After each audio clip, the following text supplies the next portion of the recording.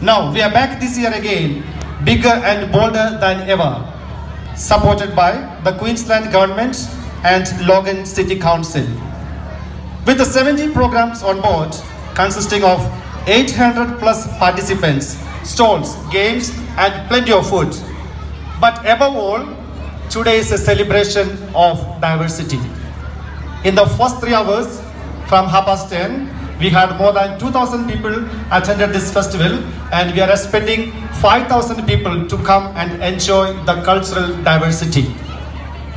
And I would like to thank Father Abraham for his support and dedication, each and everyone who worked tirelessly to make this happen, including the committee members, our wonderful youth, and our hardworking volunteers, and everyone else who worked behind the scenes.